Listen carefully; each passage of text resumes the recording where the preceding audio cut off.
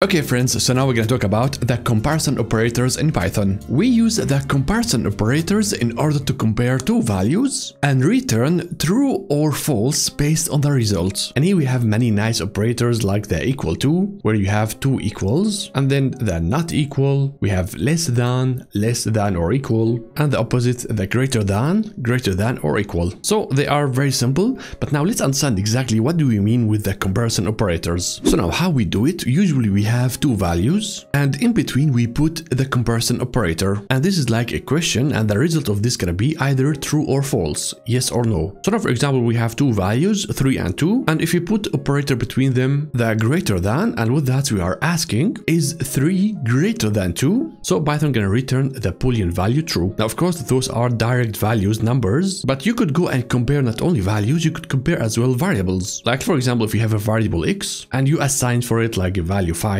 you could compare now the variable with a value and you put in between them the operator, for example less, and with that we are asking the question is x less than 2. So of course Python gonna go and get the value 5 and compare it with a 2. Well, 5 is not less than 2, that's why Python gonna answer for this question as false. So as you can see, for those questions there is only true and false, there is nothing like in between. And what else we could put in this equation is expressions, like for example 2 minus 1. This is an expression and you can go and compare it to the value 2 and put in between, for example, not equal. So we are asking, is 2 minus 1 not equal to 2? Well, that is true, because 2 minus 1 is 1 and 1 is not equal to 2, and Python gonna say yes, that's correct. And what else we could put in this equation is that we could use function. Like for example, we could use the built-in function length, and we could say, okay, is the length of high is equal to 3? Well, Python gonna go first and execute the function, and we will get 2, and then it's gonna go and compare, is 2 equal to 3? Well, the answer for that is false. So as you can see, you can use anything as long as it returns a value, and then you can go and compare two values using the comparison operators,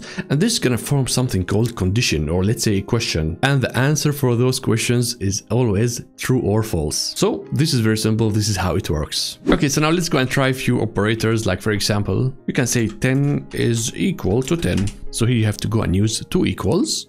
If you go and execute it, you will get true. But now if you go and use, for example, the not equal operator between them and execute it, you will get false, because 10 is equal to 10. Now another one, we can go and check whether the value is greater than another value. So if you go and execute it, you will get true. 7 is bigger than 3. And the next one, whether the 7 is larger or equal to another 7. If they are equal like this, it's gonna be fine, and even if it is like smaller, it's gonna be as well fine, you will get true. So here we have like two operators in one. Now the opposite gonna be, is 3 smaller than 7? Well, you will get true. Or you say, is 3 smaller or equal to 7? So it's again, we are checking two things, less and equal. If you go and execute it, you will get true. And as well, if you have it like a 7, it's gonna be fine, because 7 is equal to 7. So again, here we have two things, either smaller or equal. Okay, so now there is like few things I want you to know about the comparison operators, that you can go as well and compare characters. Like for example, is A smaller than B? So if you go and execute it, you will get true. So here Python is comparing the string values alphabetically. And there is one more thing, for example, if you are comparing strings like this, so is A equal to B? Well, it's false. Well, Python here is comparing the strings alphabetically, and what is very famous, we can check the values using the equal. So is A equal to B? Well, false. And there is one more thing, Python is case sensitive, so this will not be as well accepted, it's gonna be false. So a lower a is not equal to an upper a. So that means not only numbers, you can go and check as well string values. And there is like one mistake that many beginners do, is that they don't use the double equal, so they make it like this. You will get an error, because the one equal is for assignment. As we learned before, we can do it like this. So we want to assign for the variable x a value, like for example a. So the one equal is used to do assignment for the variables, but the two equals is used to check whether whether the two values are equal or not. Now there is like something cool in Python, we call it the chain comparison. So far what we have learned, we could do like comparison operator between two values, right?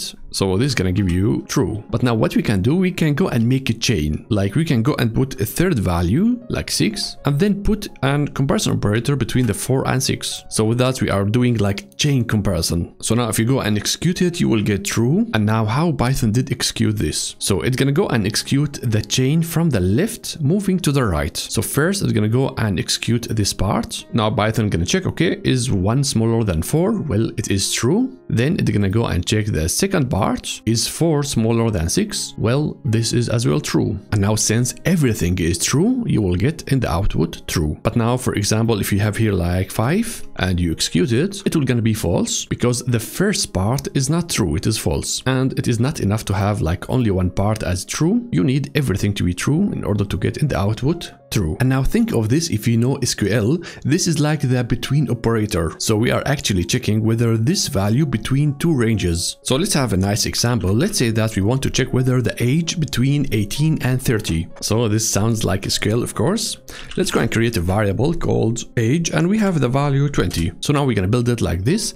First, we have to check whether the age is higher or equal to 18. So we start with the first boundary and we say 18 is less or equal to the age, the value that we are checking, and at the same time the age should be smaller or equal to 30. So as you can see, we are checking a value in between two other values, and now if you go and print it, you will get true. So yes, 20 is between 18 and 30. And now if you go to one of the boundaries like 18, it's gonna be fine because here we have greater or equal. But now if you jump outside the boundary, like for example the 35, you will get false because it is greater than 30. So this part is false and this part is true. So this is how we do between, or let's say chain comparison. And of course you can go and add as much comparison as you want, but usually we don't use more than like 3 values. Okay, so that's all about the comparison operators. They are very famous and you're gonna end up using them like almost everywhere. And now in the next one, we're gonna start talking about the logical operators.